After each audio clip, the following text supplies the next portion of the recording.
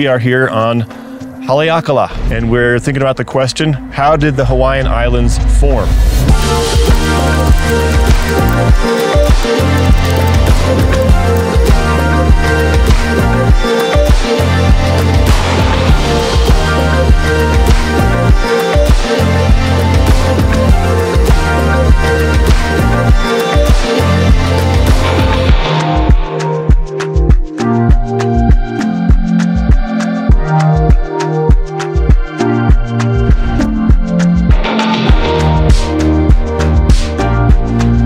Hi, I'm Dr. Brian Thomas from the Institute for Creation Research, and we are here on Haleakalā, the big mountain on Maui.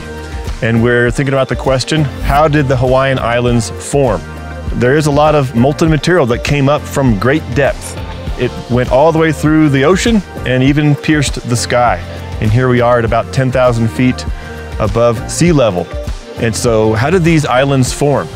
Well, if you look at the standard textbook answers or guidebooks when you visit Hawaii, they say things like the westernmost island of Kauai formed about 4.5 million years ago, and then about 1 million years elapsed in between the formation of each of these islands as the Pacific plate slowly crept along continental creep, something like that. Well, there's 3 reasons why we really doubt the timing of the story. Certainly, magma and molten material did come up, really high up from great depth, but we think it happened fast, and there's a couple geologic reasons why we think that's the case. And the first has to do with the lava rock, which I'm standing on here. Plenty of lava rock. And actually, lava rock is an igneous type of rock, so there are certain isotopes that make up the rock material. And isotopes are versions of an atom, and some of them are radioactive. So radioisotope decay happens in these rocks, and you can use that decay as a kind of a clock.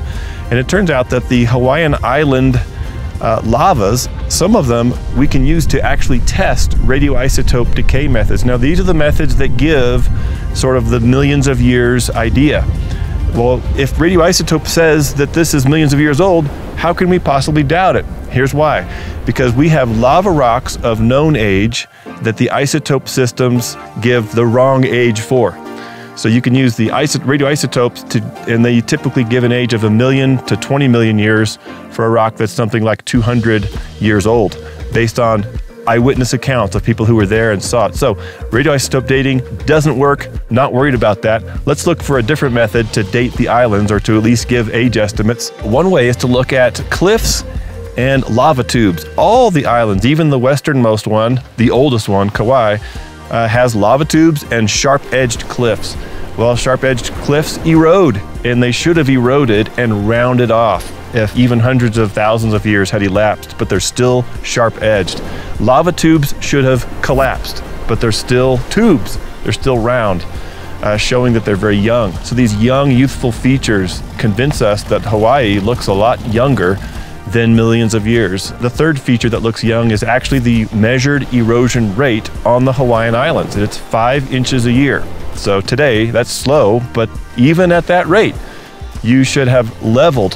Hawaii should be sea level. And so we know that the Hawaiian Islands are eroding and they're going back down into the Pacific. But why haven't they done that yet? Well, we think it's because they're still very young. So Hawaii looks young, Hawaii looks freshly made. And so these are the reasons why we think that the Bible got it right, that the world is much younger, thousands, not millions, and that the world was flooded. The flood overturned the earth. And so during the flood, we think the Hawaiian Islands formed late in the flood, while the plate was moving not at fingernail growth speed, but much, much faster. A violent past from a violent Noah's flood explains the Hawaiian Islands.